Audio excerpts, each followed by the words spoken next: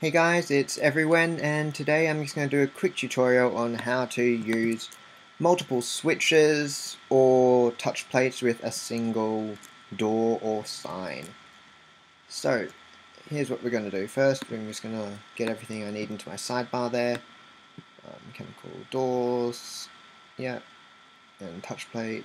Need a switch. I'm going to need a mechanical sign. And I think that's what everything. I should probably get my pickaxe back. There we go. So, first things first, I will just... Actually, I might make this roof a bit higher too. So I can stick the sign up here. Actually, no, I won't. Okay, what I'm going to do is I'll just close that off. There we go. Little doorway. So, if I get a touch plate, put it here and call this switch 1. And now I put this here. Walk onto it, the door's going to open. Now, if I get another touch plate here, call it switch 2,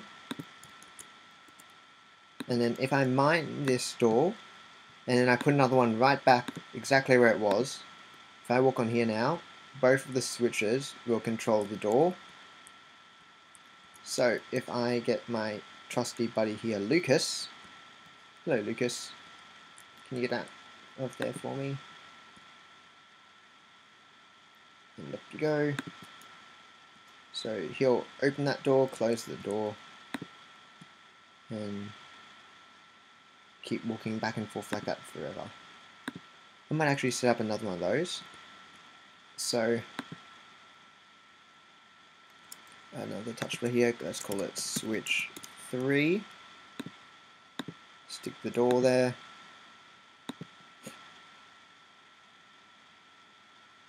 Wait for him to get out of the way. Let's call this one switch 4.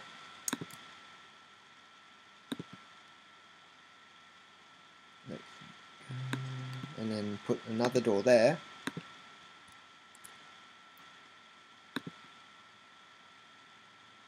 We can see that as he walks back and forth, he's triggering those switches. Now, while he's walking endlessly, I'm going to show you something else. So, we know we can connect now multiple switches to a single door or multiple touch plates. What I'm going to do now is I'm going to connect multiple touch plates to a sign and show you some of the code. So I might just put that there. If I get a switch here and now I type asterisk player. I'll just zoom in here. If I walk on that, it's going to say Everywhen. So it'll say the name of whoever walked over it. So if I open this up and wait for Lucas to come back, and see, Lucas.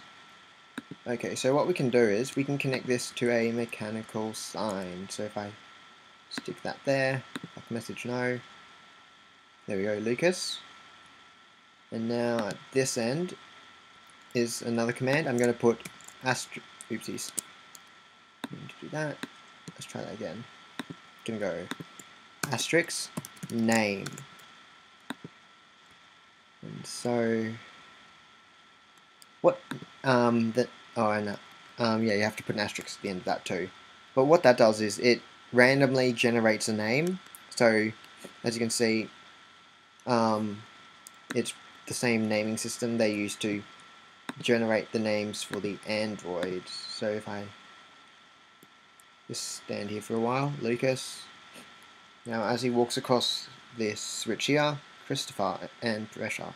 So the names here don't actually match up because they're both randomly generated, whereas this one, it takes it from whichever character walked over the switch.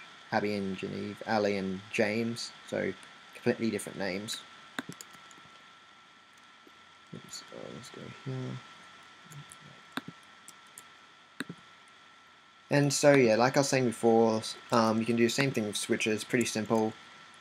Let's call this 1, put a door there, call this 2, get rid of the door, put the door back, and 2, 1. so both of the switches can control the door. So that's about it for this tutorial. Thanks for joining me. Bye.